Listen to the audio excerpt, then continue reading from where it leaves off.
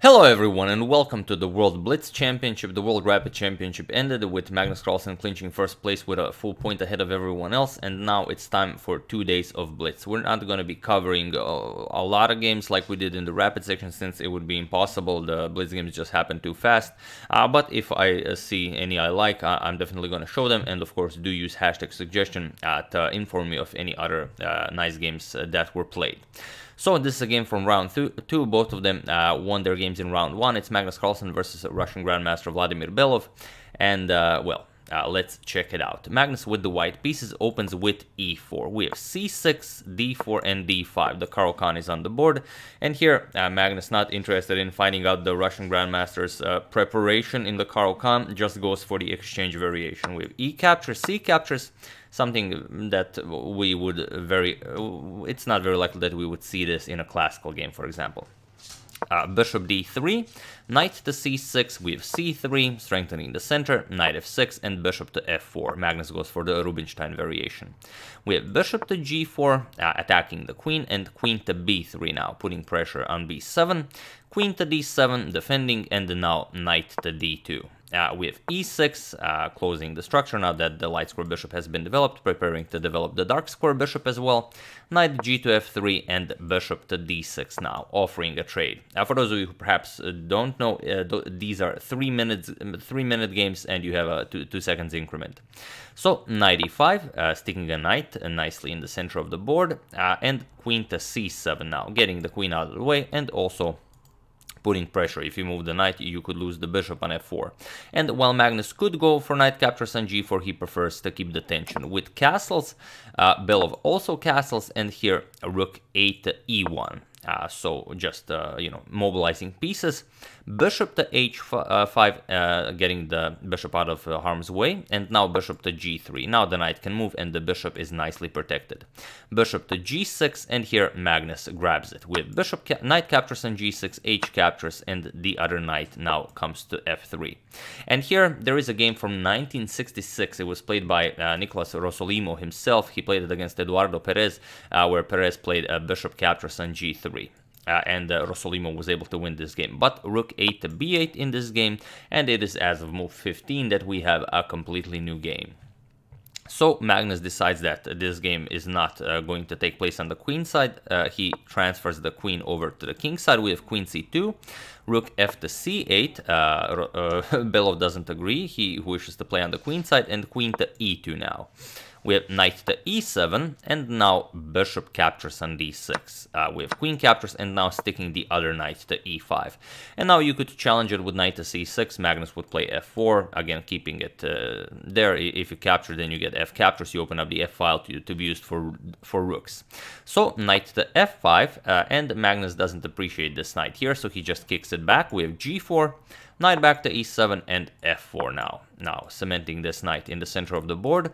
We have a6. Belov now wants to push b5 and b4 to bust open the queen side and make use of his 2 rooks. And here, Carlsen has to decide whether he wants to go for queen g2 and f5, or perhaps he wants to go for rook f3, h3, and maybe put a queen on h4, maybe try and checkmate the black king. Magnus prefers the queen g2 idea. With b5, Belov continues playing on the queen side, and now, as Peter Leko said, it's mating time. So f5. So what do you do here? We have e captures on f5, we have g captures on f5, knight captures, bishop captures, pawn captures, and rook captures. So all of the captures were necessary. And now b4, continuing to play on the queen side, although this was perhaps a bit too optimistic. Maybe just a nice defensive move would have been better. Rook b6, getting the rook to help out with the defense of the king side. But okay, it's a blitz game. Belov pushes b4, and now rook e to f1, already with the threat of rook captures on f6, since the g-pawn would be pinned. King to f8, unpinning, but now rook to g5, putting pressure on g7, and there's no good way to defend the pawn. For example, if you push it, Magnus can just capture it, and after pawn captures, queen captures, there's the threat of mate, and also there's just the threat of rook captures, which wins the queen and also mates fairly quickly. So definitely mating time.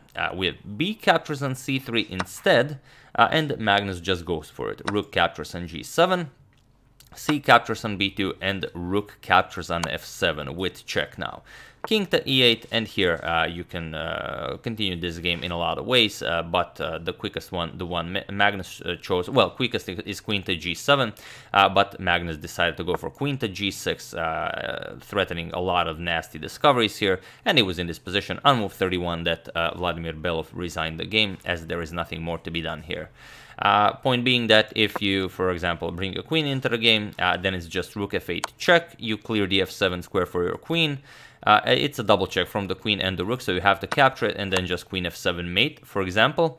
Or after queen to g6, you could try running away, king to d8, but then it's just rook 7 captures on f6, the queen is under attack, and whatever, let's say you move the queen, then it's, well, rook f8 check, king has to move, king to c7, for example, and now queen to c6 is mate.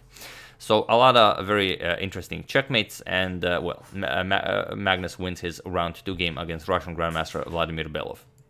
So a pretty clean game, and as you see, it's not very often that we will see an exchange in the Caro-Kann, since it's considered that white just doesn't get all that much out of the opening. But for Blitz, anything goes, especially for Magnus. So yeah, that's the game. I do hope you enjoyed it. We're not going to be covering all that many games. Like I said, too many of them are being played too fast, and if one really, you know, presents itself that it should be shown, we're going to show it. And do use hashtag suggestion if you have, if you're, you know, watching one of your favorites and it turns out to be a beauty. So yeah, I would like to thank Dalibor Yaklin for a contribution to my channel. Thank you a lot, really appreciate it. As usual, you can check 2 of my previous videos here. Thank you all for watching, and I will see you soon, continuing the coverage of the World Blitz Championship. Thank you all, I will see you soon, and have an excellent rest of your Sunday.